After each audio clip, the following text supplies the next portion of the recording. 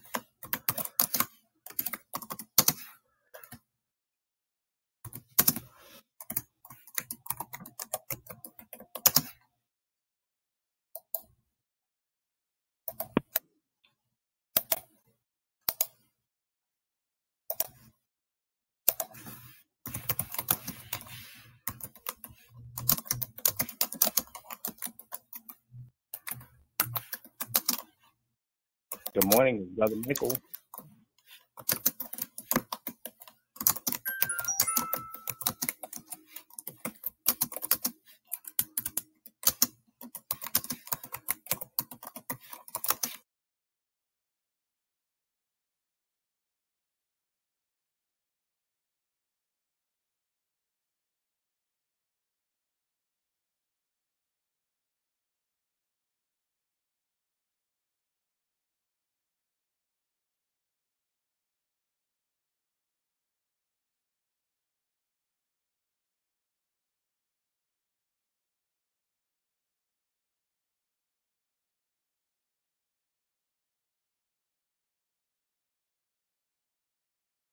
Good morning. Anybody there?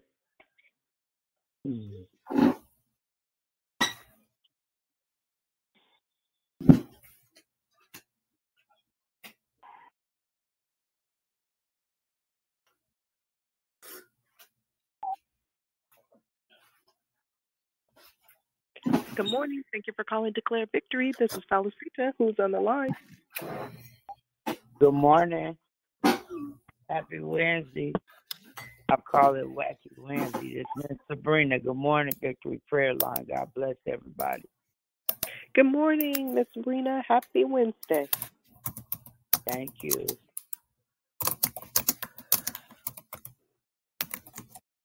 Good morning. Thank you for calling Declare Victory. This is Felicita. Who else has joined us? Good morning, Valicita. It's Krishanda. God bless you. Good morning, Krishanda. God bless you as well. Happy Wednesday. Happy Wednesday. Thank you. Good morning. This is JC. Good morning, JC. Happy Wednesday. Happy Wednesday. I have a quick prayer request. I've been having trouble with the app, so I didn't put it on there because I couldn't get through. But my baby girl, Jania, who you guys have been praying for, she had to have surgery again. This is like the fourth time.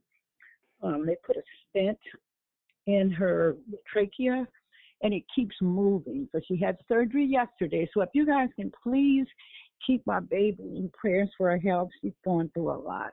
And I thank you so much. And you have a blessed day. You too, and we certainly will be praying for her. God Thank is you the so healer, much. and we trust and believe in his healing power in the name of Jesus. Amen. Thank you. You're welcome. Good morning. Thank you for calling Declare Victory. This is Felicita. Who else has joined us? Good morning, it's Brother Mr. Michael. Keller. Happy Wednesday. Good morning, Brother Michael. Happy Wednesday to you.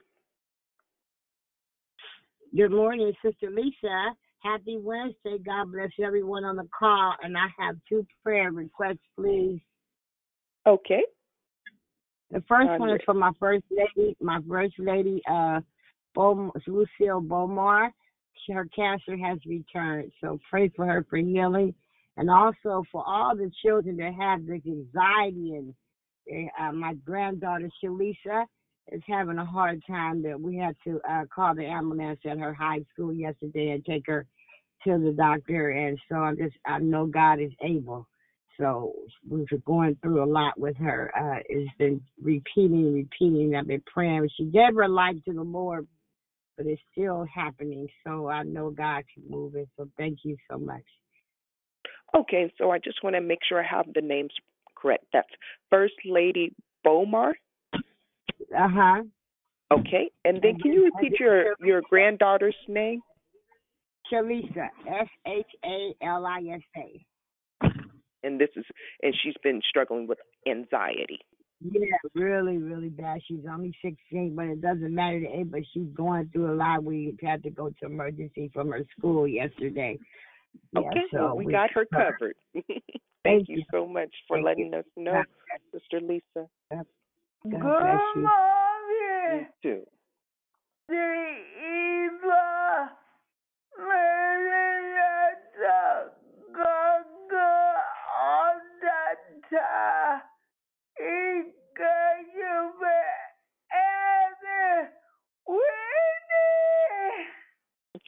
Good morning, Sister Yvonne. Happy Wednesday to you. You are right. God's got our back all the time.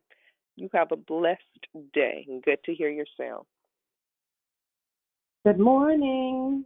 Happy Wednesday. It's Sister Tracy, and it's my birthday, and I'm celebrating with my family. Good morning. Oh, that's awesome. Happy birthday, Sister Tracy, and happy Wednesday to you.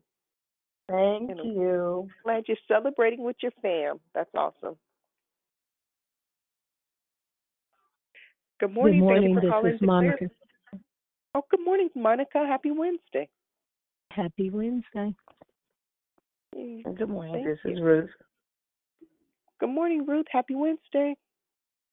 Same to you. I have Ishmael on the line. He's my niece's boyfriend, and my niece, Alexis, we lost her on the 15th of October, and so he's on the line, and we just want to pray for him. He now is a single parent and has to raise two boys, and he's suffering from anxiety right now, so we want to keep him in prayer and also pray for our family. We have to go to Bay Area and prepare to bury her this week. Thank you. Okay. Yes. Okay. We got it. I got it down. Good morning, it's Thank Susie. you for letting us know. Good morning, Susie. Happy Wednesday. Happy Wednesday to you too. Thank you. Hey, BB. Good morning. It's Dee Dee. Good morning, Dee Dee. Happy Wednesday. Happy Wednesday. Blessings to you. I'm lifting you up, Ishmael, and happy birthday, Tracy. Good morning, Thank you. this is Danette. This is Monica. Can I put in a prayer request for my family? Yes, I hear an echo. Can everyone please mute your phone? Yes, hi, Okay. good morning, this is Danette. Good morning, Danette. Okay, was that Sister Monica I heard? I could hear an echo before. Yes. Okay, I'm ready for your prayer request, Sister Monica. I wanted to pray. I have some drug addiction, discord. It's just families falling apart. They fighting. The kids are. It's like a lot of just I want to say discord and drug addictions. Okay, I got you down, Sister Monica. I Thank also you. have a prayer request. It's actually for tomorrow. My husband Rick is going in for a CT scan. So if we could please pray for him for tomorrow. It's going to be on 3 o'clock tomorrow in Santa Clara. Okay, for a CT scan. Okay, for tomorrow. Thank you so much. You are so welcome, Sister Susie. Okay, at this time, I'm going to ask everyone to please place your phones on mute, and we'll begin the hosting. Good morning, everyone. My name is Valuable Valicita, and I'm your hostess. Thank you for joining us here in Declare Victory. We are a prayer call that meets Monday through Friday, starting at 6 a.m. Pacific Standard Time, 8 a.m. Central Standard Time, and 9 a.m. Eastern Standard Time to edify, empower, encourage, and equip you in your walk with Christ. Be sure to continue joining us during the month of October. Our theme this month is forgiveness. All our declarations will focus on Abba's mandate to forgive others, even as we have been forgiven. Make sure you call in and be edified, encouraged, and empowered to live life out loud according to the will and purpose of God and His holy word. There are two announcements today. Today is the day that Declare Victory fasts for anything that you may be believing the Lord for. If you'd like to join in, push back your plate or something that you spend a lot of time doing and offer this time to the Lord in prayer. We will be fasting all day until 5 o'clock p.m. Pacific Standard Time, when we'll call back into the same phone number and have a quick closing prayer. Second, we would like to offer you an opportunity to put God first in the area of your finances. Our mission at Declare Victory is to offer sound declarations based on biblical truths, along with prayer during the week and outreach participation to serve our communities in need. Will you partner with Declare Victory by giving to support our mission? There are three ways to give. You can give at declarevictory.org or through PayPal at paypal.me/declarevictory or through Cash App at $ I declare victory now. We pray many blessings by our Heavenly Father be returned to you for your giving and trusting in Him. We have some prayer requests. The first one is for Tanya, not Tanya. We're going to be praying for healing for Tanya. JC is asking for prayer for her daughter, Jania. She had her fourth surgery, and the stent has been moving. So we want to pray that the stent remains in place, and we want to pray for complete healing in her body. Sister Lisa is asking for prayer for her First Lady. Her name is First Lady Bomar, praying for healing of cancer. And then we want to pray for Sister Lisa's granddaughter. Her name is Shalisa. We want to pray for anxiety for her. Pray that she be delivered from anxiety for granddaughter Shalisa. Um, Sister Ruth is asking for prayer for Ishmael. This is her niece's boyfriend. We're going to be praying for grief and for praying for deliverance from grief and comfort and strength for Ishmael. And Sister Ruth is also asking for prayer for her family as they prepare for the burial of her niece. Sister Monica is asking for prayer for her family. She's asking for prayer for deliverance from drug addiction and just to deliver them from the discord in the family. Sister Susie is asking for prayer for her husband. He's going to have a CT scan tomorrow, so we're going to be praying for a good report from that scan in the name of Jesus.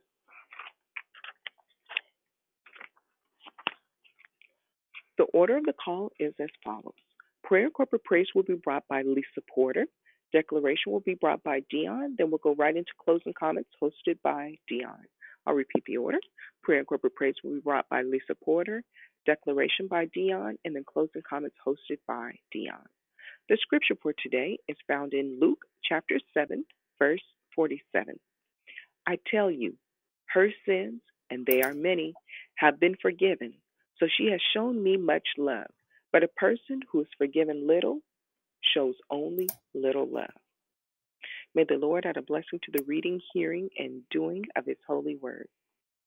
At this time, we ask that you please place your phones on mute until instructed to come off of mute. And I just want to wish Sister Tracy a very happy birthday. I now pass the call to Lisa Porter. Have a blessed day. Thank you. Good morning, everyone. To whom much sins have been forgiven, they love much. Wow. Thank you, Father. Thank you for forgiving us of our sins, and they have been many. We thank you for who you are. And before we ask you for anything, we want to thank you for being God, for being in control, for being sovereign, for being amazing in our lives, for being everything that we needed you to be before we even knew that we needed you, for being there when we didn't know you were there, for looking out for us, for calling us out of darkness into your marvelous light, for writing our names down in the book of life before we even got here, for giving us a story before we knew we needed one, for giving us a name before we knew that we needed one, for giving us identity in you before we realized that we had none before you. We thank you that you are the Alpha and the Omega, the beginning and the end, the first and the last. Before you, there was none. After you, there will be none. We thank you for you are the all-sufficient, the almighty, the omnipotent, the everywhere present God. You are sovereign and in control, even when it doesn't look like it, when it doesn't feel like it, when everything seems to be going astray and it looks like the world is crazy and out of control. You are still a very present help in time of trouble. Even when we don't know to call out to you and cry out to you, you are still here. You said that you would never leave us nor forsake us. And I thank you, Father, that you know the end from the beginning, so much so that you wrote it down in 66 books and even some more. You're giving us visions and dreams. You've given us prophets. You've shown us some things to come. You declared in your word that eyes have not seen and ears have not heard, neither has it entered into the hearts of the men, the things that you have prepared for them that love you, but you are revealing it to us by your Spirit. So I pray that you open up our eyes of understanding, that you open up our spiritual ears that we can hear, especially now in these days when things seem to be going crazy. I thank you, Father, that you're still doing good things, that you're still working miracles, that you're still showing your mighty hand, that you still are completing what you've already decreed and established. Truth is, it's already done. We're just waiting for the manifestation for us to get in place. The earth is groaning and waiting for the sons of God to take our rightful place. So, God, we stand up today. Thank you for waking us up this morning. Thank you for giving us another opportunity to show up. Thank you for giving us a chance to get it right. We forget about yesterday. Some of us blew it big time. Some of us blew it last night. Some of us might have even blown it before we picked up the phone. But right now is a new opportunity, God, to forget those things that are behind us and to move forward and press. So now we have a new chance. We thank you, Father, for a new identity in you. We thank you, Father, for a new chance to get it right. Father, we repent of our sins, not to return to them no more, to look forward, God, to move forward. We thank you that you declared that there is now, therefore, no condemnation to them that are in Christ Jesus. We are persuaded, God, that neither death nor life, nor angels, nor principalities, nor powers, nor present things, or anything to come, nor height, nor depth, nor any creature, any creeping thing, or no devil in hell shall be able to separate us from the love that you have for us, God,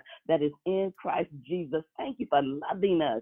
Thank you for loving us in spite of ourselves. Thank you for loving us before we knew how to love ourselves. Thank you for teaching some of us that are still struggling in that area to love ourselves, God. It's not a matter of forgiving ourselves. It's a matter of accepting the fact that you already paid the price for us and called us forgiven, Jesus, when you gave up your blood on that cross. Help us to accept it. Who are we to hold ourselves hostage to a price you already paid that only you can do for us on the cross? Thank you.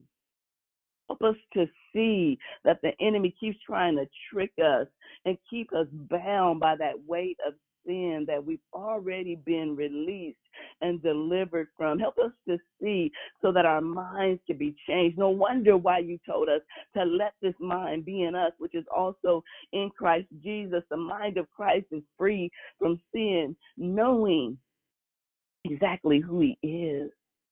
Thank you for making us new creatures and giving us the identity to know that we've been created in your image and your likeness, and that all things are possible to them that believe, no matter what. I thank you, Father, that we understand why he comes after our faith, why he comes after our hope, why he comes after our trust. But God, today we believe again. We trust you and we thank you. Hallelujah. For this month's topic of forgiveness. We walk in forgiveness, and thank you, God, that we get an opportunity to make that choice today, several times today. For those that are struggling, I pray for strength in their belief system, that you, God, will give us the strength, but you give us the ability to do everything by your Spirit. Holy Spirit, help us to yield to you this morning. Help us to yield those things that we held on so tightly, might have even been taught in the church. Help us to unlearn some things, God, unbelieve some things, God, release some truths that no longer serve us, Father. In the name of Jesus, we want to be new creatures that can walk in relationship and truth with you. I thank you, God, that we can speak truth to power and walk in that power by your Spirit, not our own, God. In this flesh, well, there's no good thing, but by your Spirit, you're living on the inside of us. Help us to recognize that there are some things that we can do to kill this flesh, and one can be to turn aside our plate today as we fast before you. We thank you for the opportunity to grow closer to you, to mature in our spiritual man and in our emotions. Thank you, Father. We want to mature and be more like you. We want to live a life that's pleasing before you. We want to love and have relationships that are meaningful. We want to impact and impart lives just the people has done it for us. We thank you for the relationships that have been established on this call. Thank you, Father. What about the people that don't have a declared victory, that don't have strong relationships, that don't have loving relationships? We pray for them and we lift them up. We lift up the body of Christ that's struggling right now in all kinds of things. Father, there's a long prayer list, and I hear it every morning here lately that there's more and more people. We know that we need prayer. This is a prayer call. God, You said that men should always pray, that we should pray without ceasing. You said the fervent, effectual prayers of the righteous availeth much. Father, prayer is our way of communicating with you, and then your way of communicating with us. We lift up Tanya before you, whatever's going on in her body, and we declare that by your stripes she is healed. So we speak power and strength to her body right now, and anybody else on this call that may be suffering with illness. And we know, God, that your word says that healing is the children's bread, and that we can lay our hands on ourselves and declare that we are healed in Jesus' name. We can have our blessed oil and do it ourselves. So I thank you, Father, in Jesus' name. You sent forth your word and they were healed. So we send it forth now. In Jesus' name, we bless you. I thank you for JC and her daughter, Jania. We lift her up before you, and we command that piece in that trachea, that it would stay in place and do what it's supposed to do until it completes its mission. Why you keep slipping, the enemy might be at hand, but whatever it is, maybe it's the fault of the physicians, whoever it is, but we command you to stay in place and do what you're supposed to do and function well. Do your job in the name of Jesus. We thank you, Father. We loose your angels to have charge over that situation, and whatever might be done in error, we speak for information and education, and for those who know what they're doing to become involved, Father, for those advocates, for those who know how to properly care for tracheostomies or whatever interference, that you would intervene, Father, in the name of Jesus. That makes no sense. And for it to be 4 times, something's going on. You know, Father, release the information. We pray for Alicia and her granddaughter, for Lisa and any other child struggling with addiction. Truth is, it's not just children. We lift up every adult and every person struggling with addiction. You told us, Father, in your word over in Philippians, if we thought on those things that were lovely and pure and of a good report, that's just a prayer phrase. But the peace of God that surpasses all understanding will guard our hearts and minds by Christ Jesus. You said, be anxious for nothing, but everything in prayer and supplication with thanksgiving. That peace would guard our hearts and minds by Christ Jesus. So, Father, help us to set our affection on you. Help us to keep our minds stayed on you, so that you said you would keep us in perfect peace. So help us to teach our children to do that. Help us to show them how to get in the word. And even if they're not accustomed to reading it, help us to show them how to switch their minds from the things they're thinking about, because that's the thing that's keeping us bound, Father, our thinking. We bless you, Father. Thank you. We lift up Tracy for her birthday. Happy birthday, beautiful God. We thank you for another year of celebrating life, and not just celebrating, but thriving. Not just surviving, but thriving, Father. So we bless you for her life. We lift up Ishmael, and you're on the call. So I thank you that today a word will be spoken in your ear to encourage you to keep going. So, Father, we bless him and we lift him up, that you would strengthen him to raise those 2 babies and to let him know that he is not alone. So we bless him and we lift him up. And God, we lift his arms up just as Moses' arms were lifted up. And we thank you, Father, for the necessary help that you shall send him to lift up those babies, to know that you have not dropped him. And we lift up Ruth and her family, Father, that you would give them comfort as they lay to rest their niece, their daughter, their mother, their aunt, for whomever she was to the family. We bless them, Father, and we pray for peace, God, for them to come together and love on one another, that they would draw strength from one another, but first of all from you. I lift up Rick as he's getting ready for his procedure on tomorrow at 3 p.m., that you would see it through, God, that whatever it is that would be shown through that procedure, the CAT scan, that it's already done. Sometimes it just has to be identified, to be rectified, to be corrected. So we bless you for it already being done. And we lift up Susie for the sciatica. I think she's been dealing with waking up with pain, that you would set her free in that area. But she's still calling in. She's still showing up. Bless her, God, and bless her indeed. I lift up Monica for her to open her mouth, God, and say she's struggling with addiction. We declare that taste be taken out of her mouth and that she be free, God. But she's opening up her mouth, crying out for help, praying for a desire, God, to be free. I pray for a willing mind, God, to leave it alone.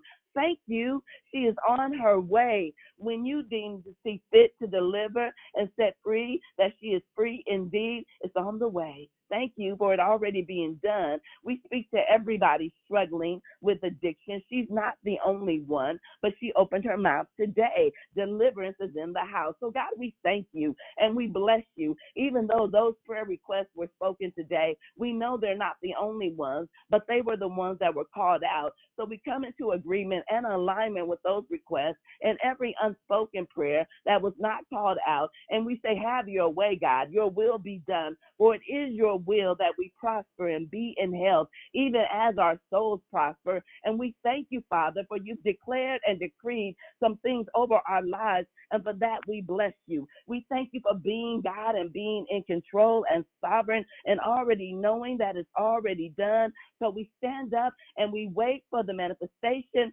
And while we wait, we rejoice and we bless you and we lift you up. So as we take our phones off of mute, we say thank you. We love you. We lift you up. We praise your name. We, God, adore you. We bless your name. You are, God, you're wonderful. You're amazing. You're incredible. You keep working miracles out in our lives. We love you, God. You are closed doors. You are mighty. You are closed anyway. You are everything. You are a miracle worker. There's nothing too hard for you, God, because of you are who we are. Nothing shall be impossible. So because of our Jesus, God,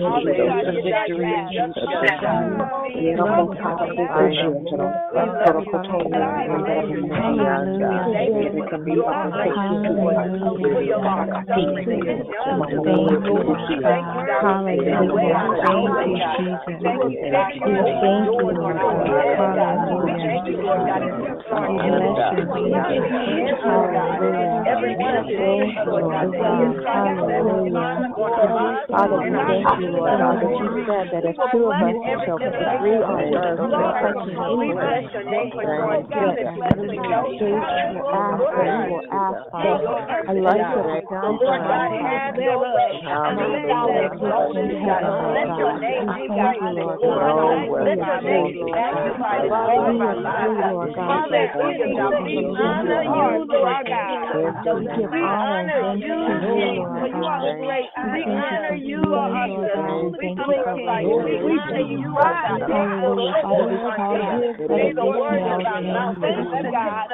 on earth,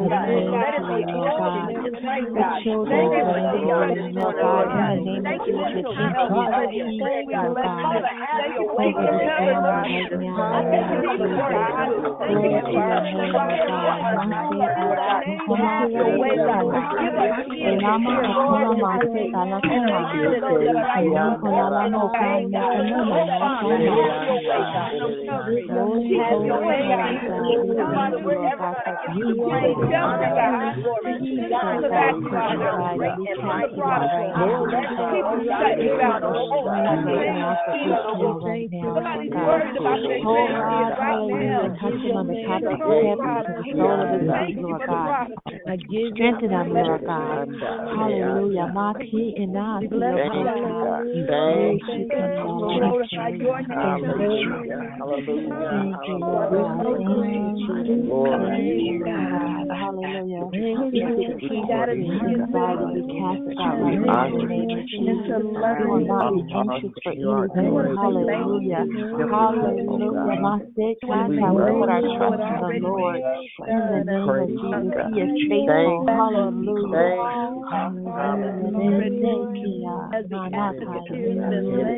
Holy God, holy, the holy, newness, the holy. learning, the Mighty miracles, God, the we trust signs you and we and thank you. wonders. You are an Lord awesome wonder. Jesus, There thank is you. nothing too hard for you. Hallelujah. Thank you, Father. Thank you for the atmosphere being set. Thank you for the ground being prepared. Thank you for our hearts being made ready to receive what you've given your daughter to give us. We say thank you, God. We say, speak, Lord. Your children, your daughters, your sons are listening, and we are ready to receive. For forgiveness is our portion to extend to others. Speak, God. We're ready. We can handle it. It's time. We pray for your daughter that she would pour out everything you poured into her for such a time as this. We bless her as you blessed her, and we thank you for her and the gifting that you've given her. In Jesus' name we pray. Amen. Thank you, God. As I pass the call to Dion. Amen. Amen. And God, we bless your high name, Jesus.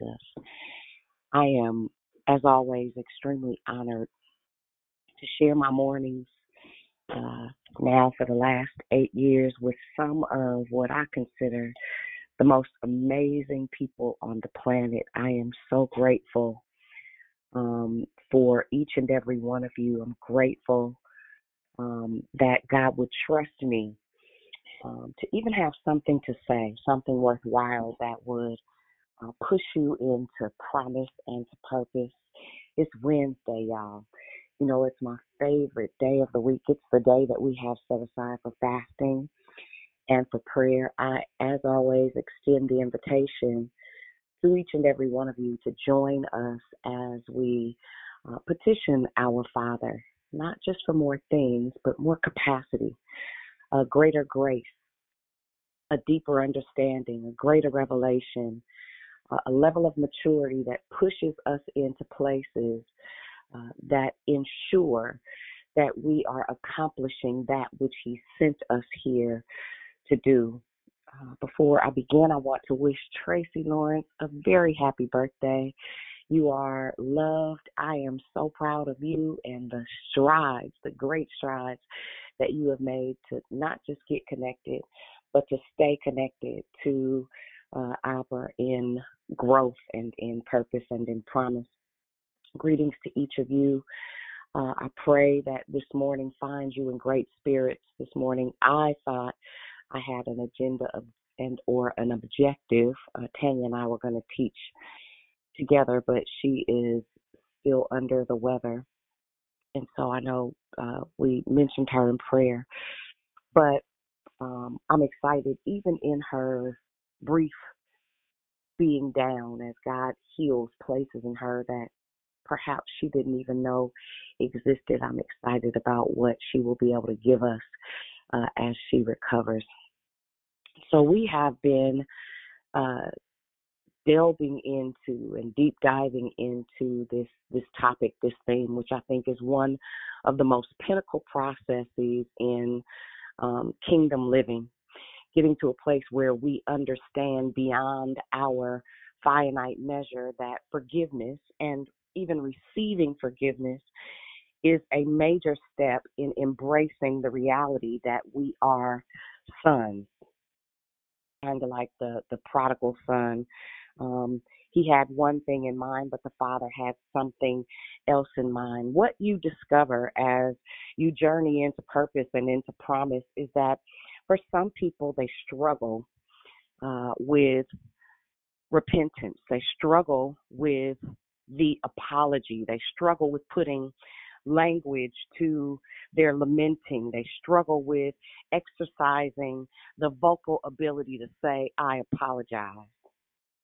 For any leader, any person that is responsible for building people, what I've discovered is that there are some people that'll simply say, hey, Dion, my bad, or hey, shucks, Juju, my bad, whoever, they will instead begin to change the behavior or approach as if nothing ever happened. And the reality is, when you really forgive someone, it's like nothing ever happened. It's not that you forget the offense. It's not that you downplay the offense. But the truth is, we are all called to reconciliation, which is the price that Jesus paid when he surrendered. He submitted his entire life to ensure that we'd have access to a greater life in more or greater abundance. There is a thing, and I think all of us are familiar with this thing, and this, I call it the P word, pride. In the Hebrew, it's called pagav. And pride, in most cases, will prevent you from the promotion that you anticipate if, in fact, you don't uproot or pluck out the core or the reasons why you don't have the capacity or the ability to apologize. In some cases, that P word will require some deliverance, keeping in mind that deliverance isn't always about hacking or rolling on the floor or coughing or sneezing or crying even. Sometimes it is just a matter of making a decision to operate from humility and meekness. Now, if you are the type of person, that's just who I am, that's just how I move around, that's just how I do, well, that's fine. But what that demonstrates is a lack of maturity. What we have discovered on our travel during this course, during this, the last now 26 days, we have discovered that we often find ourselves in places that we didn't realize we were childish, not childlike. They're different, right? We have discovered that in some areas we all need to, as my grandmother would call it, come up.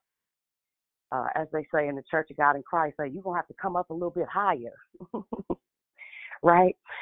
We have discovered that some of the soul tears, some of the emotional wounds, some of the experienced traumas in areas of our lives have stunted our emotional growth.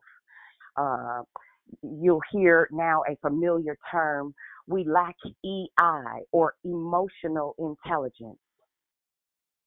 Right there are specific quotients or plateaus. Sometimes if you get too comfortable, you'll plateau at a place of growth and not give yourself the full ability to not just adapt, because we also have to have an adaptability intelligence. There are times and seasons in our lives where God is trying to take us to different places and propel us into a greater grace and push us into the processes of promotion. But we have to give ourselves permission to annihilate pride. Sometimes as just in the operation that I'm called to, because of the nature of how God has assigned me to deliver information sometimes it is difficult because people don't necessarily, quote unquote, understand, right? Not initially.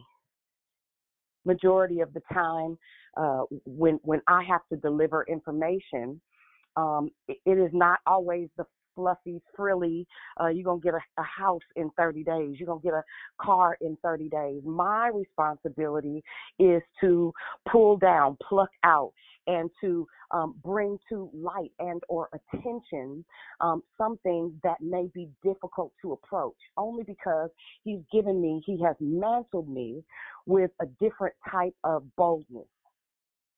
That boldness, are you okay? All right, perfect. I didn't know if you felt okay. Okay, I'm excited, you guys. My sissy feels up to talking. I'm gonna finish this sentence and then we're going to go in a little bit deeper. Nevertheless, as time has gone on, what I've learned how to do is not just release people, but give myself permission not to take anything personally. So much so that I don't think you ever master anything, but you absolutely can get to a place where certain things are just kind of water off a duck's back, as opposed to everything being offensive, everything needing a defense, everything needing a correction or bring attention to. And you give people the ability to be themselves throughout the process. Tanya and I this past week went out of town, and last Thursday, as a matter of fact, we left to go to Los Angeles with the expectation that we would go to Los Angeles and turn right back around and come back. Well, sometimes forgiveness takes a longer travel than you anticipated. And I'm talking about that deep forgiveness, the kind of forgiveness that not just frees you, but frees the generations after you to move around in such a way as if it never happened. Can you want to come off mute right quick? Can you hear me? I can. Okay. I can. I'm gonna set you up right before then. While we were planning to go on this trip, because we had a really long drive ahead, and in my mind I had this bright idea, girl, let's just run down to LA and run right back as if I was 25. However, the trip proved to be a little bit more trying than I expected, but I had no idea that it was surrounded with the concept and actually walking out what forgiveness really is, what it really looks like. And it wasn't, we didn't tiptoe over it, but in the interim, we both said, okay, now you get on here and you share, and we're going to, tag on this topic and then get off the phone so we can get ready to get on the freeway. And dead in my tracks, the Holy Spirit said, tell Tanya, you can't rush. I don't know what the text was verbatim. I don't remember. She can probably tell you. So I text Tanya, don't rush. Take your time. We'll leave when you're done. And I didn't know that what I text her was not just for the call in the morning. It was for the journey that was ahead. I'll give it to you, Tan. Go ahead. So, we go through the declaration, and, I get Dion's text, which says, Holy Spirit said, don't you dare rush, is what the message was. So I was like, okay, whatever. We will get to where we're going when we get there. And we finish the declaration. We go to the location we're supposed to go to, the first place we're supposed to go to. And my lodging, I'm staying with my little god brother, who's lived in LA for forever. So when I walked in, my sister's there and her daughter. And I'm blown. I'm like, what are you doing here? It's a pleasant surprise, but like, wow, what are you doing here? And I didn't say it last week. I was trying to protect her identity because she didn't know that I was going to be sharing. But my sister is one of the offenders that I was talking about last week. Um, if I had to weigh who I felt the hurt most by, I guess I can't even really do it because they were both right up there. But at any rate, we're there, and I don't feel anything, because we've already had our talk. We've made efforts to repair damage, but there's still something there, right? Because this happened 8 years ago. There's still a little something there. I don't know what it is, but I'm doing my part, right? I'm cordial. I'm nice. I am, and it's not nice, nasty. It's not any of that. It's just really me being, and I'm thinking, well, maybe she just has some stuff. I don't know, but I'm not tripping. So we were going to leave. We get there Thursday evening for our event. We said we were going to leave Friday. This is just a turnaround. I got stuff to do. Supposed to be at church Sunday, blah, blah, blah. And so I said, hey, if it's cool with you, maybe we could just stay a little longer because that was a long drive. I'm tired. You're probably tired. She's like, Dion was like, cool. We tried to leave 3 different times, and we could not.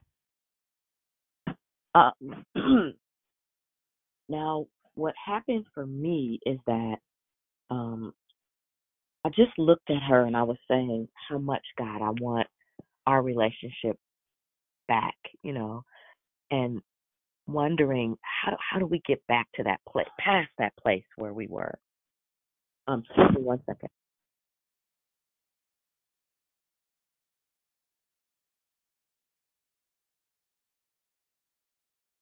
At any rate, we go to look at some homes, some model homes. It don't make sense, but we go to look at some model homes. I think it was Saturday. And while we're there, I was just sitting on one of the couches and I was just meditating. Nobody was bothering us. And all of a sudden, the Holy Spirit you could feel the shift in the atmosphere. And I started to pray in tongues out loud. And everybody is a believer, right? And so they start to join in. And all of a sudden, I got this thought came up. Oh my God, what if people come through the door? And I said, oh well, they're just going to get a dose. And I continued to move forward. I continued to press in, and I could feel a shift taking place. I didn't know really what it was. I thought it was maybe about a home, because I'm believing the Lord for a home. Everybody that was there actually were believing God for a home. But so we continue to press in, and all of a sudden, this sweet spirit of worship overtook me, and I started to sing in tongues. And I don't know how long. Dion said it was 30 minutes. I don't think it was really 30 minutes, but it was a while. And the Lord gave Dion a word behind it, and so we left. We went to eat some lunch or whatever time it was. While we were at the restaurant, I looked at my sister and I reached out for her and I said, I love you. I really love you. And it's time for us to tell our story, because there are people in and out of the church. But my heart is really for the church, people in the body of Christ. When I say the church, that's what I mean. Really for the body of Christ. People who, if I've experienced something, we tend to, I want you to know that there's a way out. And what we do, at least in the Church of God in Christ, is that we tend to put on game face, our church face, and go to church as if nothing really happened, as if we're invincible, and inside we're dying. Inside we are hurting. Inside we're wanting help, but we don't know how to get it because we're too proud to say, I need help. And so I want to create a platform, anything that has to do with my life. I'm willing to share it so that people can get better. But long story short, so I say to her, time for us to tell our story. And so she said, okay. And then she began to share what she shared. And before I knew it, I was crying. I don't know if she was. I was in my own space. Nothing was unseemly or whatever. I'm sure people could see something was going on, but I really didn't care about them. This was about me and my sister. It seemed as if there was a bubble around our table. And we began to share. And then Dion started to share some things because, she and my sister were friends before we were. They are closer in age than me and Dion are. But that introduction of my sister to Dion was a setup for she and I, for this ministry that we have now. When I tell you the release that I felt sitting at that table was absolutely incredibly amazing and awesome. I didn't even realize there was another depth of forgiveness that was necessary, because I thought that, we had done our part. She had apologized. She had apologized to Carl. I thought, but this level of it, I didn't realize the wounds were as the wound was as deep as it was. And by me making the step, she said, I want what we had. I miss us. And we were both feeling the same way. And so the release that we had was absolutely amazing. And so we actually went to church there on Thursday. We went to Revelation Church. And so I was like, okay, maybe we could get on the road first thing in the morning. Dion looked at me like, girl, it's church tomorrow. We might as well go to church. And I was like, oh, okay, well, I don't have nothing to wear. And I hate to shop, so you and Sheena going to have to find me something to wear. So we leave the restaurant, we go find something to wear. And we didn't have to pump and prime them to get up to go to church. And we got there, and it was absolutely phenomenal. I believe they found a church home. And I'm going to stop there because it's getting a little bit more difficult to talk. I could probably answer a question or what have you, but I'm going to give it back to Dion. And so from my angle, because we have walked this path together in so many different parallels with regard to forgiveness, especially forgiveness of a loved one, someone close to us, it meant that all pride had to be annihilated. It meant that there was no space or time or room for a haughty spirit or stiff-necked behavior. It meant that, and from my angle looking in, Tanya told it how she saw it, but there are different things that are behind the scenes. The fact that Sheena was actually at the house had been a secret. And, in the family secrets, the family dynamics that set you up for unforgiveness at a later date. It was not just a surprise, but it had been harbored.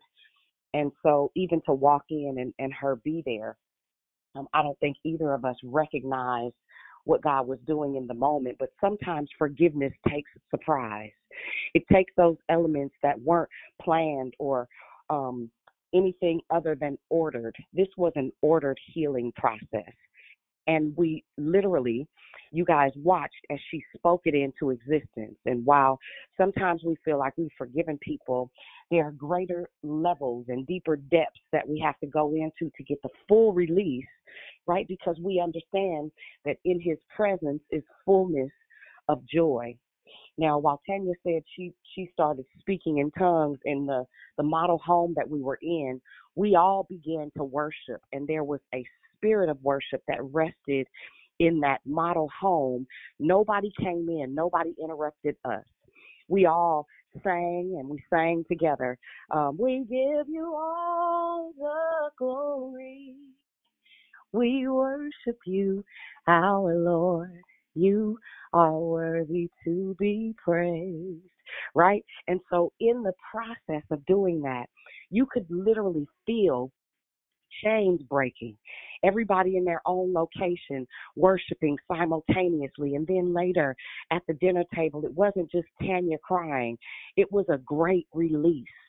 And her baby, Tanya's niece, Tashina's baby, was there, and she got to see what relationship looks like. Tanya and I collectively, because for me, I could rejoice because I got to see my friend receive a greater level of healing just by the act of forgiveness. I got to see places in her that for real, I had never really seen my friend mad. I had never really seen her annoyed to wanting to throw a bucket of ice or ice water, whatever she had said. No, ma'am, you can't do that. Your witness, ma'am. Hold up. You are the reason that I'm at the place that I'm at on many different levels. But to watch and to see, and then to see Tashina and her best friend experience what we were able to do collectively. It was a beautiful thing. It is another reason why, even in learning how to operate in forgiveness, to have people around you that say, maybe we ought to proceed this way, maybe we ought to proceed that way. And we had laughed and talked about how retarded it was for me to suggest that we drive, especially an electric car, that you have to pull over every hour and a half to charge. I was like, what was I thinking? But what I realized is because God always has a greater plan than what we understand. And he will use any means necessary to get us to the other side of forgiveness. For us, the sacrifice of driving, because had we flown, we would have had a flight to catch. But because we drove, we had the flexibility of staying, as opposed to one day we stayed 5, the number of grace. So now here is the impartation for grace to grace, right? Here is the impartation of not just experiencing forgiveness, but embodying it and having not just a good time, you guys. I can't even explain not just the level of enjoyment that it was, but everything about it was cathartic. Everything about it was sacrificial. Everything about it was authentic. Everything about it was pure, because we didn't have a motive. God had made an appointment for us, right? There was no expected. We was just going to church and coming back, right? But God's plan is always so much greater than ours. And when your steps are ordered, you recognize when things change. When you live a yielded life based on receiving the forgiveness that he offers as a son, when you embrace and embody the fact that he has forgiven us as his sons, right? He has made it clear that any and everything not only is possible, but there are certain places that you can't get to until you go through the process.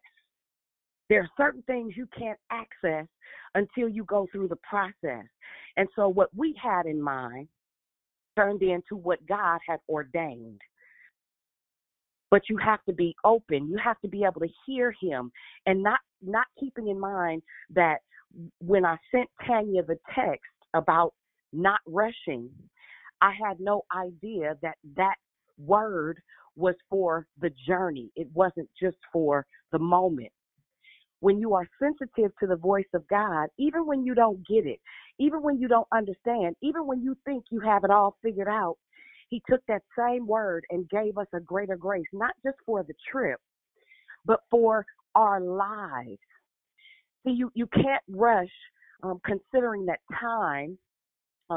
There's a difference between chronos and kairos time. This moment in time was ordained so that we could come back and tell you, hey, listen, there are greater ways. There's a greater grace. Our trip was effortless. And not only that, but while we were there, they treated us the absolute best. We went to the best restaurant. I mean, and dined sufficiently. You hear me? And every time we went out and pulled out a card to pay for something, Mike was like, "No, I got it. No, I got it. No, I got it." See, what God ordains, he always makes arrangements for. It's always his bill. And what Mike doesn't know is even him just buying us food, him making sure we ate. It's kind of like the 5,000 and being fed with fish and loaves, right? It's like there was always more than enough. Everything we thought we wanted, we had, because we were under the auspice of orders of our King. We were under the instructions of the Father. We were on assignment and didn't even know it. We thought we were going to get a word, but we were, glory to Jesus. We were the word. We were the word in operation. We were the word in the order of forgiveness. God gave us a tangible something to come back with, to tell you that there are greater levels to this. There are deeper dimensions. There are much richer realms, but you have to be willing that when God says move, even when you don't get it, because here I am just, hey, Tan, let's run to L.A. And she just a special, okay. All right. Right? We didn't have a big grandiose plan, but I heard something. I responded.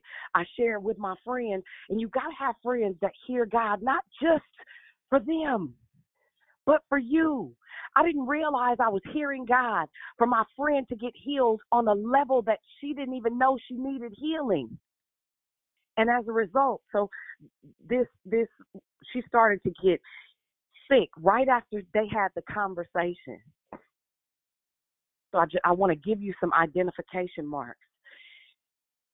sometimes our souls need healing on levels we did not realize we needed it, right?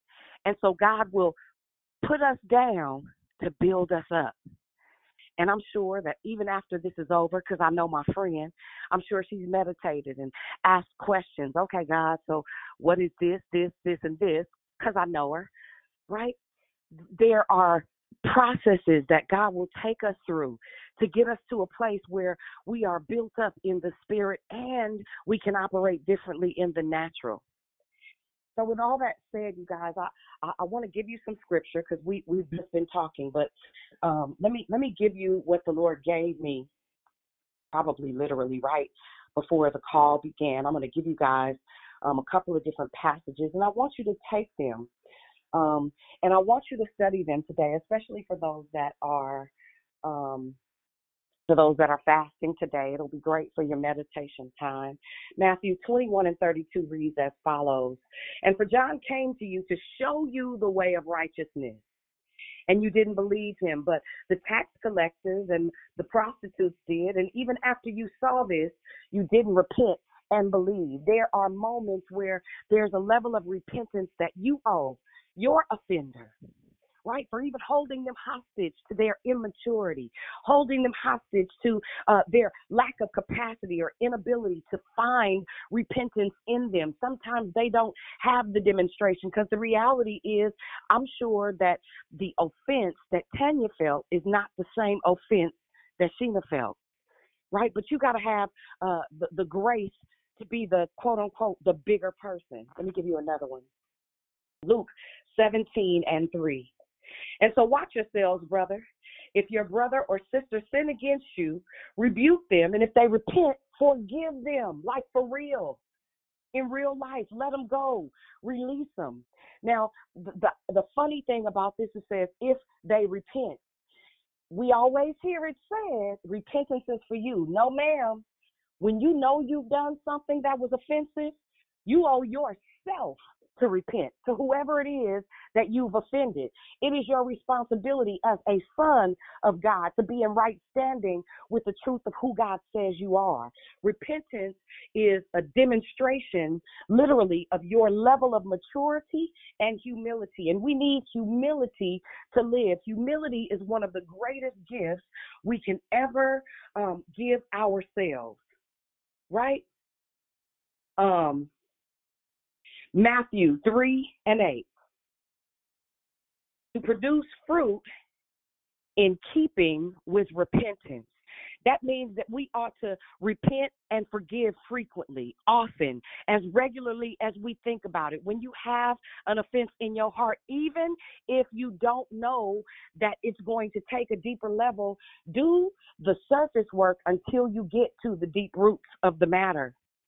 Tanya was able to get to deep roots, right? It's easy to live on top of that rehearsed or that cultural forgiveness, that forgiveness that has something looming in the back of your mind, that has something in the cuts that you still holding on to, you still holding them hostage to. You can, be cordial in company, and you may not even quote unquote feel anything, but in the back of your mind, you saying, I'm watching you, right?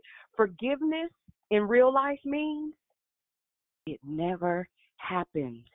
And you don't have to live over the top of stuff. You can start to live in fullness and in completion, right?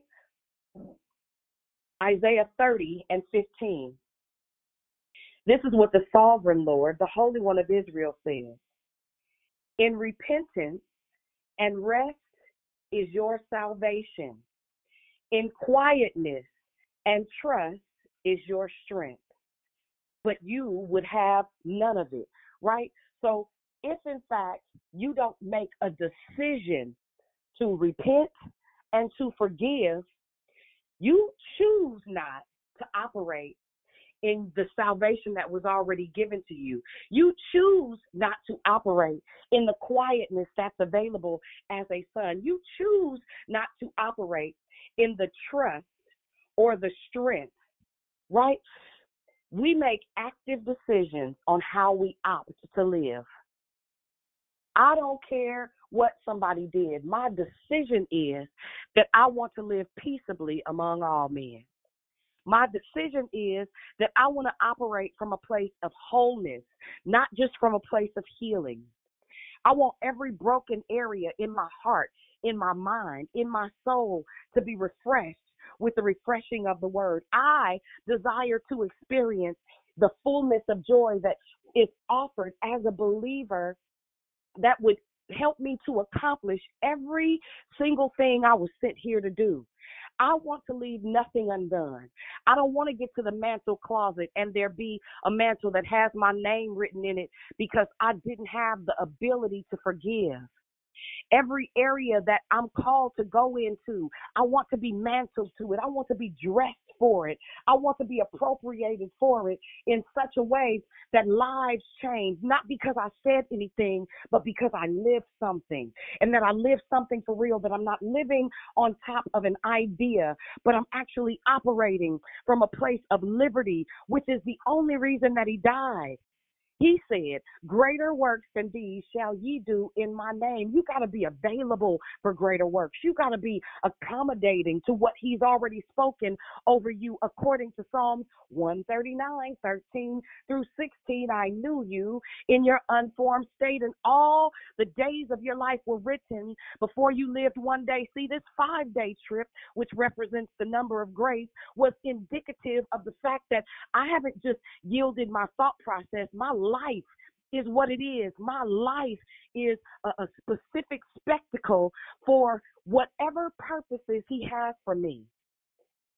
This trip wasn't about me, but he used me, and I'm not saying this in a high-minded way. I'm telling you so that you are aware that sometimes God will inconvenience you for somebody that you love. Sometimes God will put you in a place where you think you have an idea for something you want, when really he's trying to use you to extend his grace, to extend, glory to Jesus, to extend his love, to extend his kindness, to extend his mercy, to extend you having an opportunity to operate from a place of decision for forgiveness. It is such an honor to be fit for use. It is such an honor to be at a place where, while I am in no way perfect, I'm available. That took a while, y'all. That's been a journey. But more than it being a journey, it was a decision. God, wherever you need me to go, whatever you need me to do, I yield my life to you. However you need me to move around so that somebody else's life would be imparted into, so that somebody else could see themselves on the other side, so that somebody else would have faith and hope and trust and love, so that somebody else would know that you are, and you are a rewarder of those who diligently seek you, so that somebody else would recognize that you are hope and joy and love and peace, that you are I am, that every single thing that we need is in you. All we ever have to do is listen. God desires to heal our hearts in a great, deep way. He desires for us to have deep, mature relationships. He desires for us to be willing to be sacrificed, right? And to make the sacrifices necessary to bring somebody into fullness. Please, ma'am, please, sir, don't allow pride to keep you from operating in the fullness of his love, right? Don't allow your ego to cause you to miss the opportunities that God is placing before you, because what it does is it clouds your vision. It'll have you in delusion. It'll have you in fear. It'll have you in anxiety. It'll have you in depression. Unforgiveness will keep you from operating to your zenith.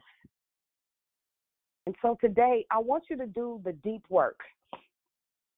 And I know we've been doing it all month, but I'm going to challenge you today that even if you do nothing else but spend 5 minutes, 10 minutes, 20 minutes, not asking God for anything, right? Not harassing him about your agenda or your objective, but literally taking a moment to just sit in stillness and in quiet, no music, nothing to pump and to pride you, in complete and utter silence. You'll find it's not the easiest thing to do. After about 35, 40 seconds, you try to find something else to think about. But I dare you today to still your mind, to still your heart, and to sit and intentionally entreat the presence of God and ask the hard questions. God, who am I still holding hostage in the dark places of my heart? Because we all got some. Who am I still arresting in my mind that could really be the passage, the exit, the entry for my next level? God, I got some things I want to see manifested. I got some things I would like to see happen. What is the holdup? Right? Because we all got some holdups, like for real. There are some things and some of the things that you are hoping to see in and through this relationship we have with this amazing God, and you're wondering why you're not making progress or you're not having any traction. Is somebody you holding hostage? How dare us, after being forgiven of so much, yet hold people hostage to a lack of capacity? How dare us take personal all the things literally that somebody just doesn't have the ability to give you anything other than what they have, and you still walking around here mad. You still walking around here halfway killing yourself because they don't have the capacity to do it how you would have them to do it.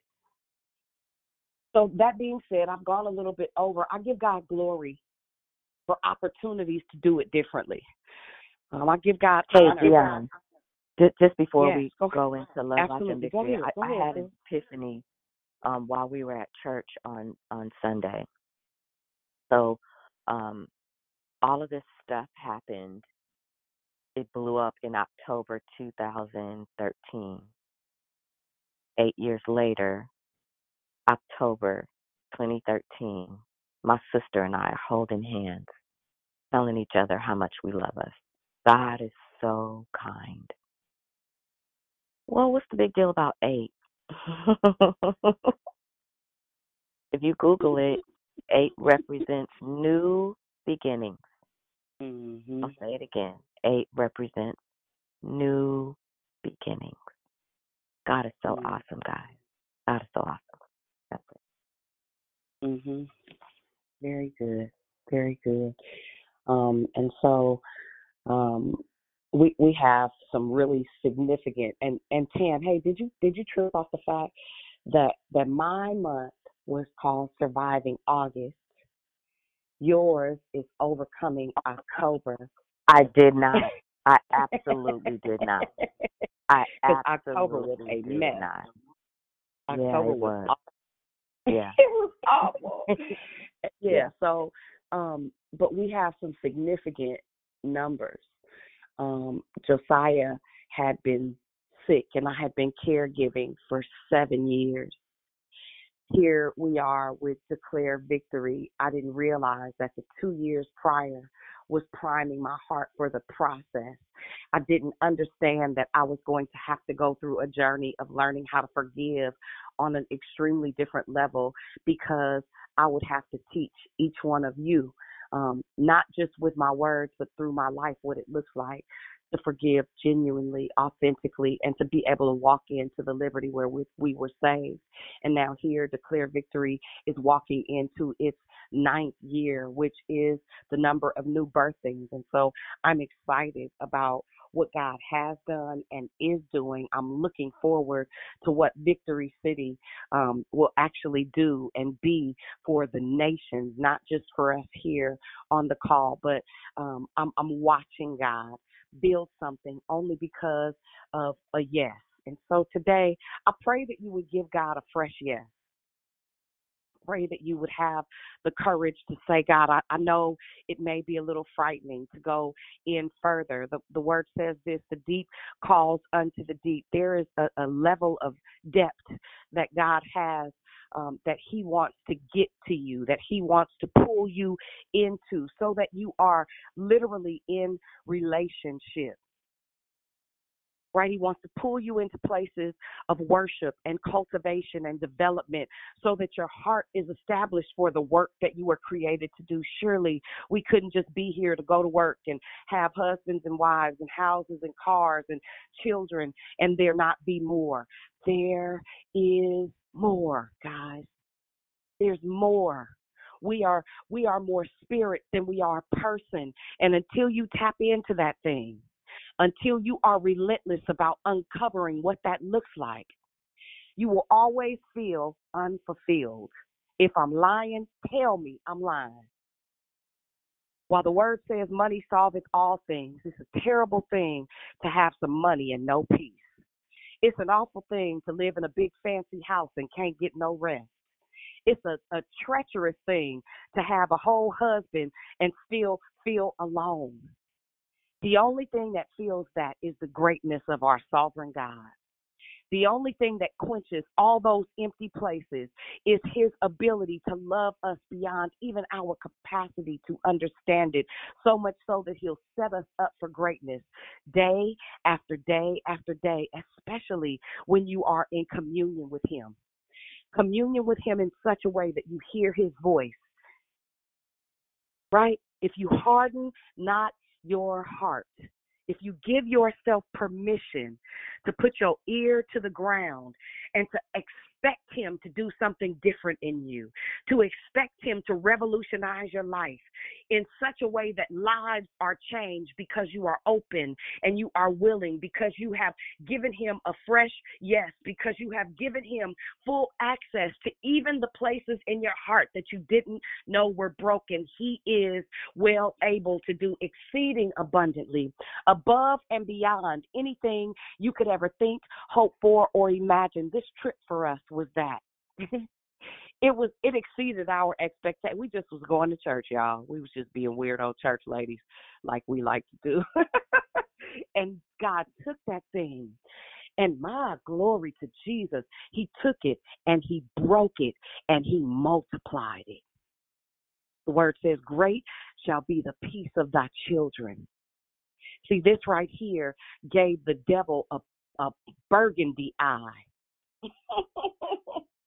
That's what it did. This right here, this knocked the devil off his block, straight up. That being said, y'all, we went well over time. There may be somebody that joined the call a little bit late. You didn't have an opportunity to say good morning. You know how we do it. We love to greet you. Anybody want to say good morning? Good morning. Good morning, Dion. It's Pretty Patrice. Hi, pretty. You sound so pretty. Listen to that heart, baby. Brother Jeff put it down on the trip. Feel me? Yes, ma'am. Brought that little ding ding back. Come on. Yes, I love what you sound like, Patrice. Oh my God. It's really, really nice. I like it. Y'all was looking so in love. I was hating. I was over here hating. You know I'm lying. Y'all made my heart happy. Hey, man, I'm sorry. Anybody else? I went on a little tangent about my pretty. Y'all just don't know the story. Good morning, Pastor Dion. Hey, good morning, Cynthia. Who else was that? That was Kedra, and for time's sake, I'm gonna have to call you afterwards. Okay. Congratulations. Amen. Good stuff. Good morning. It's Kenya. Good morning, Kenya. Good morning, Mama Leomia. Good morning. Good morning, Miss B. Hey, Miss B. Good morning. Good morning. Good morning, Miss Krishanda. Hey, Krishanda. And who else was that? It's beloved Barb, great declaration. I loved it, and I'm just so thankful that I get it. And I understand it, and I feel my growth in this. So thank you so much. Amen. Good stuff, beloved. Anybody else? Good morning. It's Jubilant Juliet. Good morning. Good morning. Anybody else? Good morning. It's Juanita. Good morning, Juanita. Good morning to my doula. Hey, good morning.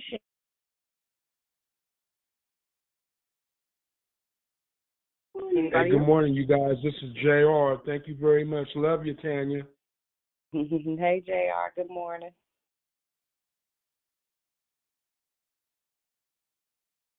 Good morning. Anybody else? This is Monica. Good morning. Hey, Monica. Good morning.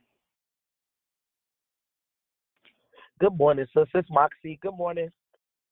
Hey, Mox. Thanks for your video. I got it. It was super cute. Thank you. Anybody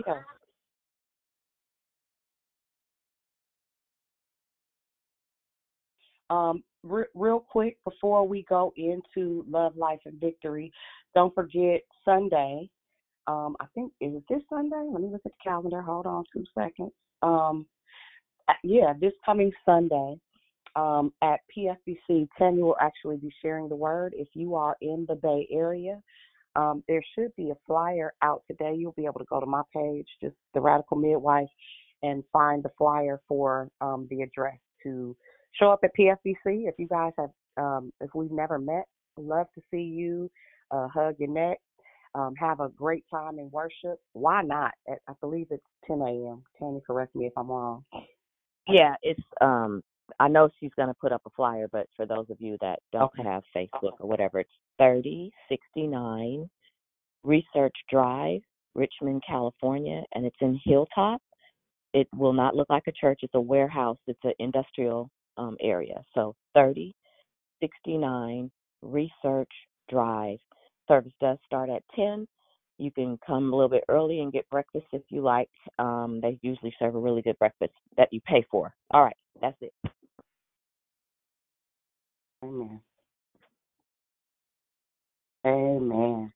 All right. Any questions, comments, commentary, anything? Good morning, Saints. This is Sister Leisha.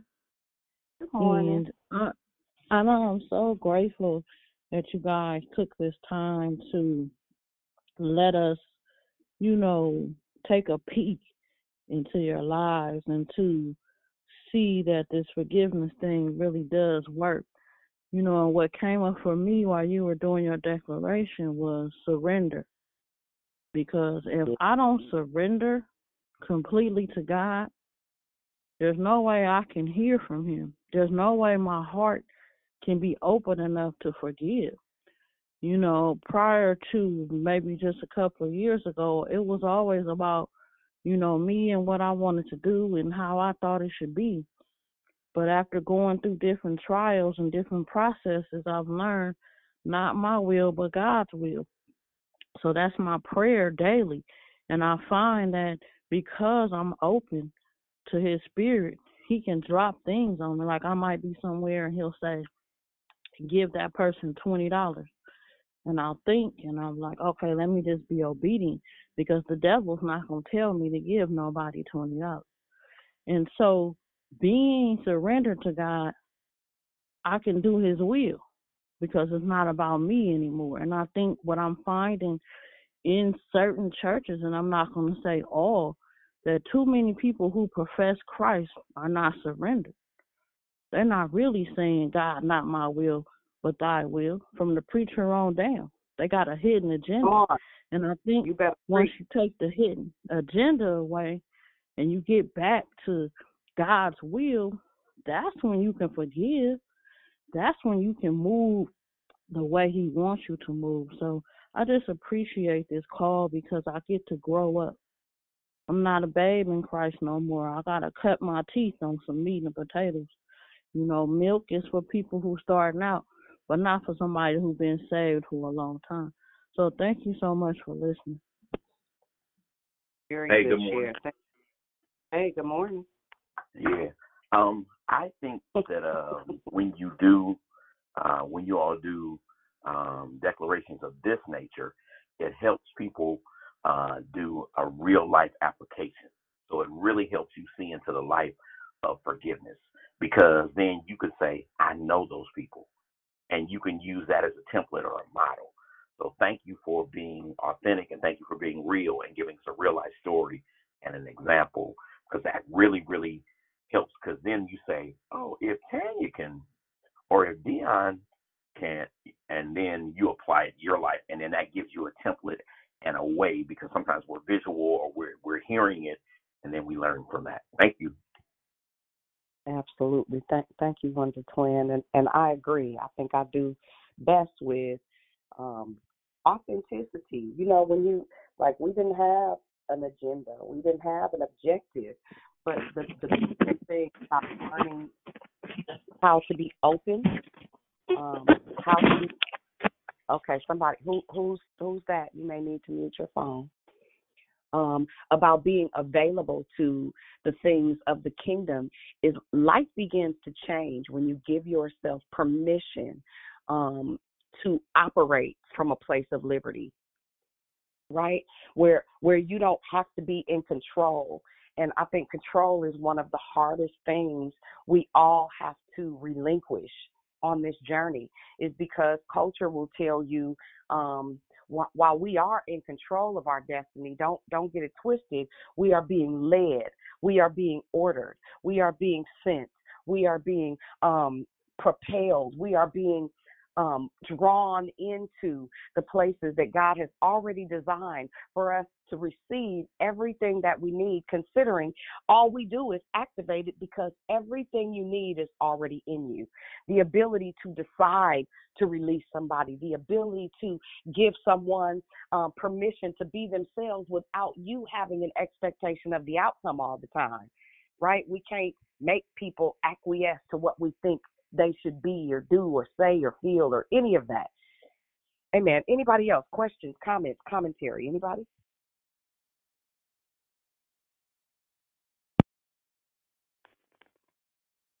And if not, I know this morning was a lot. We said a lot. We experienced a lot. And sometimes you just got to sit on it. So the silence is fine. I get it. Yeah. Hey. I have some, Dee Dee. Wow. Wait, hold on real quick, Dee. Who else was that? So I can know, so you can go after her. It was Kedra. Oh, okay. Go ahead, Dee Dee, and then Kedra. So, Tanya, I'm gonna hug your neck real hard when I see you, because you made me lose a lash this morning, but that's all good. Just that freeness and that. Oh my God, I'm so just grateful for you and your sister mending that deepness. But Dion, when you said there's no access until you go through the process, is that what you said? I was trying to. Did I mishear you? Yeah, but that right there, yeah, it's true. So all of this just doing the surface is good, but to get that soul healed, because we need a healing for our soul. So all the, the saying of this and doing of that, but that real deep. So Tanya, you, my sister, and you too, Dion, y'all freed me, because there's two people. Thank you, Jesus. Thank you, Father, that I have to do that. I have to go and just get that deeper level, because I didn't even know it existed either. So I'm thinking I'm good, but I'm really not, because I still feel away. You know what I'm saying? I'm good around them, but thank y'all. I love y'all so much. I'm just grateful for like EK said, you do it in 3D so we can see it. We don't got to just hear about it, but and to say that we know you, like know you for real. Beautiful. I love y'all. You hear the babies coming in. Let me go. Amen. Go ahead, Kedra. Thank you for sharing. Amen. I just wanted to say real quick. The Bible teaches us that pride comes before destruction. And I'm gonna use an I statement. If I don't release that pride and forgive, and because I have a situation with people that are in my life, and I'm like, okay, well, I reached out, I did my part. You don't want to do what I want to do. I'm holding them hostage for not living life or not doing what I want them to do. So I just have to be mindful that pride comes before destruction, and ain't nobody got time for none of that. That healing the wholeness is what's happening. So, amen. I thank God for you and declare victory. Amen. Man, good stuff. Good stuff, good stuff. I did my part. I remember those days. Well, I said sorry. Man, anybody else? Good morning. Good morning.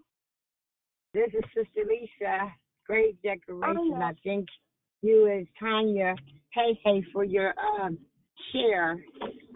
Sunday, me and my sister, this has been going on for like 20 years. She's older than I am. She went on a call one time, and then she didn't call back, and I encouraged her to call back. Anyway, at church Sunday, I told her I would be back because we in the worship team together. She joined the church. I'm grateful for God for that. But we were able to sit in the room finally together without being at each other's throats. I have to be having agape love for my sister, love for her. You know, it starts at home. And I'm learning to God, you know, to give me that, to get that on my heart, to have love and kindness. Even though when she say things like trying to, you know, just be the older sister, you need to do this, you know, and so I need to learn how to have patience. But she started crying and wanted to leave the church, and I told her, you know, you don't leave because of me. You can't leave and give up on God, not even for me, you know.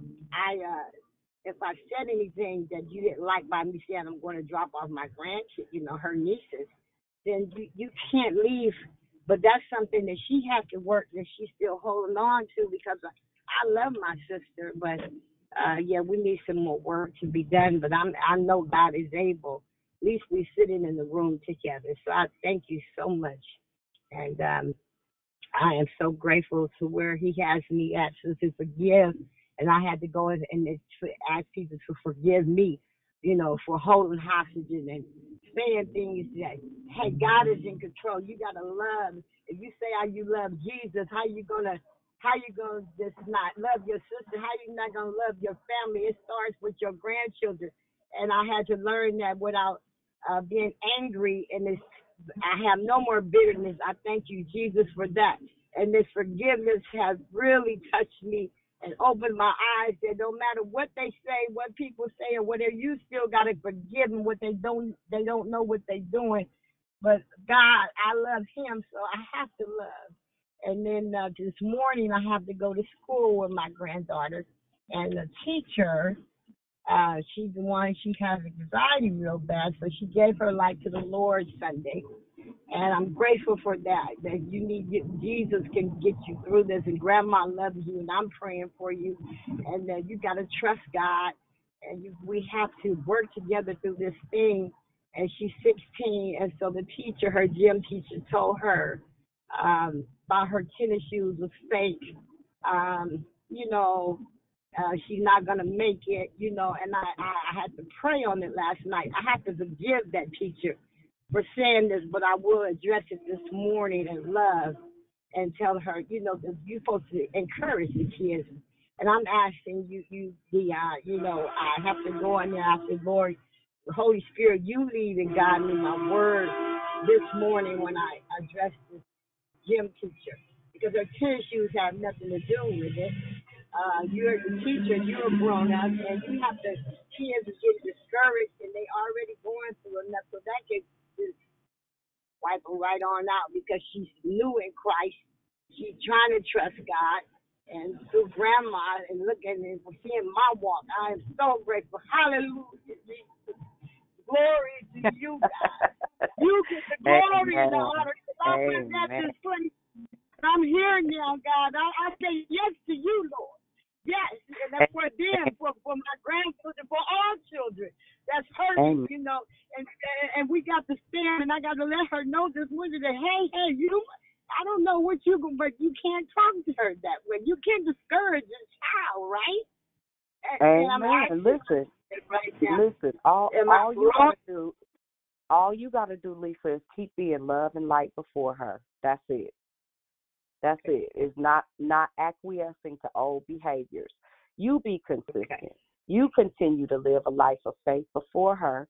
You continue to love her even in her brokenness. Don't worry about the outcome. We're not responsible for how people respond. All we can do is extend our greatest grace as God has extended it to us. That's it. You keep going. I'm so proud of you. Very good. Thank you so much. Progress. Not perfection. Progress. Okay. Thank you, Jesus. Amen. Anybody else? Hey, it's Krishanda. Good morning, and God bless you. I am thankful for you guys' declaration, and I just think it's just so beautiful to watch how sisters, and I'm sure brothers do it, but just watching sisters hold each other's hand through the process for deliverance and for healing. How you guys show up for each other. And I'm so grateful for the healing that's taken place. It is a process, and I just thank you for this teaching. Blessings to both of you. Love you. Love you too, Hey, Krishanda. Krishanda, thank you. I wanted to add something to this. We're talking about being realistic and authentic. There are times when we attempt forgiveness and it's rejected by the other person. That's not your fault. That's not your problem. You have a responsibility to do your part. Now, God will handle the other person, but you can't make somebody forgive you. And I want us to be aware. This is, and I misspoke. I said it was 9 years. I said it was 8 years, but it's actually 9 years. And the biblical meaning of 9. Hold on one second. I just pulled it up so we can be clear. The biblical meaning of 9 is, it symbolizes divine completeness. I'll take that. It's over. It's done. It's finished. And that's how I feel. But going back to, because some of you might be on the line, I tried that and the person rejected me. Or you may do that and the person may reject your attempt at forgiveness. You've done your part. I want to reiterate, you've done your part. Because as you were talking this morning, I reflected on a time, but my heart wasn't in it completely. That was my fault. I attempted to let her know, I love you, and I was in front of a whole bunch of people, family members. And if you know my sister, well, I love you too, neck rolling and everything, right? So it wasn't, and she knew where I was going, but she rejected what I was attempting to do, and I was cool with it.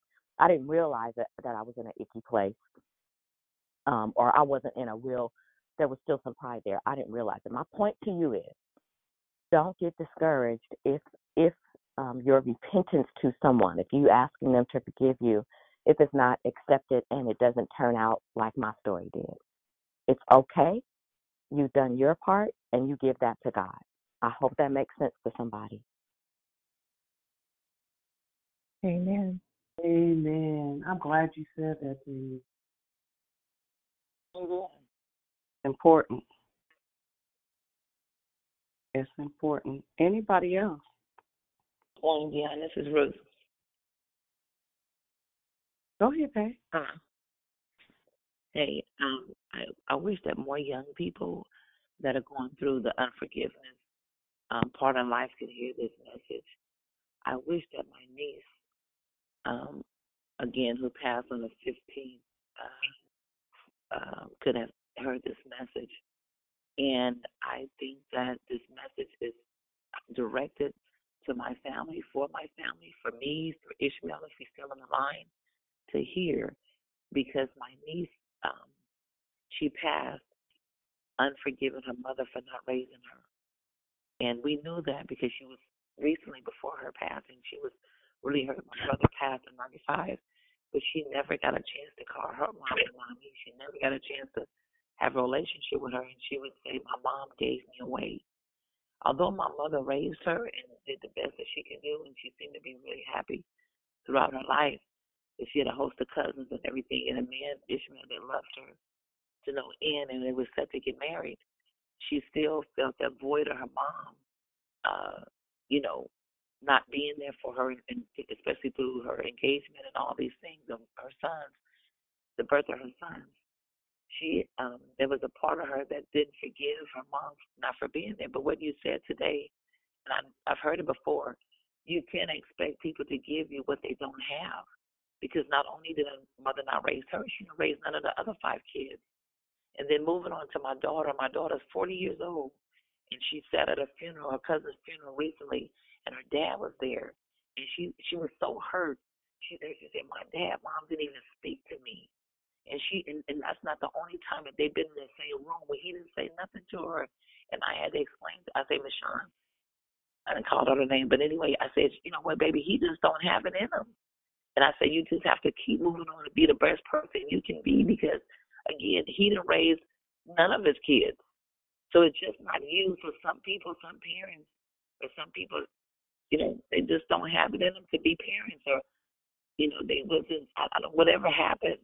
They just had kids but didn't take the responsibility on to be full parents. And my sister, who is 40-something years old, I'm right now, it's kind of crazy because I'm dealing and talking to people that are holding grudges and going through this parental avoidance at 40. They, you know, it's just like it's hitting home right now for them. And I told my sister, again, who's in her 40s, said, baby, you just gotta, you know, you gotta just keep going and be the best mother that you can be. And thank God she is. All four of her kids are now in college. One graduated with her master's. And, you know, you just have to keep going. But there's something about, you know, this, you know, right now, a lot of people are dealing with loneliness of the parents not being there.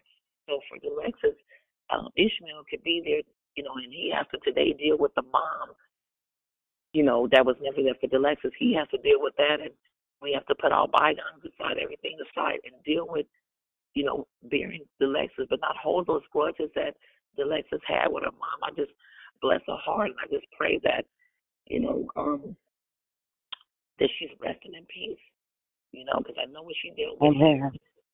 Yeah, amen. Amen. Good stuff. Good stuff. Anybody else before we go? Yeah, I just want to say, this is Monica. I want to thank Tanya for sharing that declaration about her and her sister, because when she was sharing that, it brought up, you know, the relationship that I have with my sister. I remember feeling that same thing, like I miss my sister, you know, and that it seems like our relationship is distant, you know. I know it's probably a lot of things in there that I couldn't even really go into, but it's just,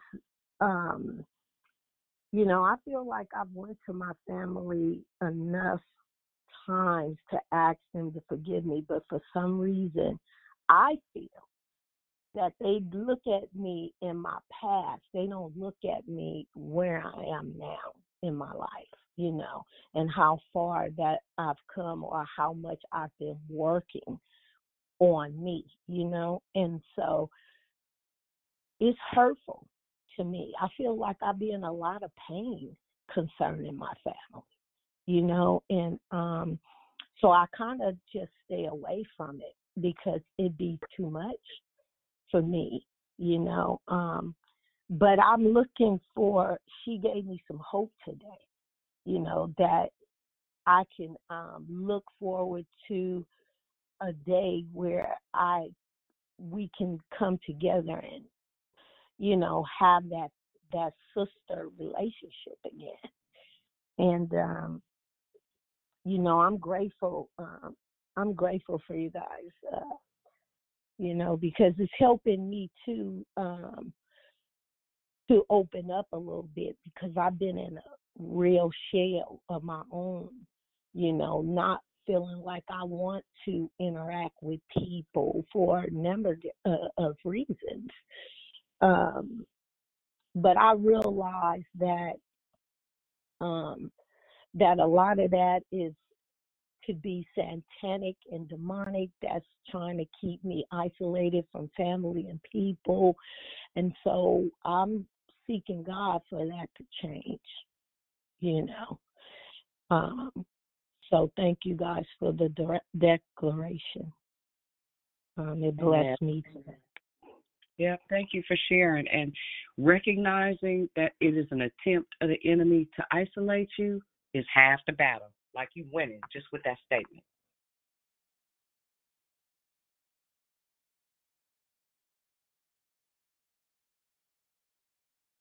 Anybody else? Hi, good morning. This is Sister Tracy. Thank you so much, Tanya and Dion, for your tackle team on this morning. Just grateful. I'm grateful because what Tanya just said a little while ago, as far as you do your part, but you can't force people. Once you do your part, you can only just say, I'm sorry, I didn't mean to do something, and let it go. I'm grateful for the growth that I've had for the 8 years that I've been on Declare Victory, and I could have never made it as far as I have if it wasn't for listening to each and every one of your declarations, sitting back, just buckling up and plugging in, and I'm just so, so, so grateful. Still growing and learning, and I'm dealing with something as far as I asked one of my girlfriends, we had gone through something, the same process, and I asked her to forgive me, and we talked about it.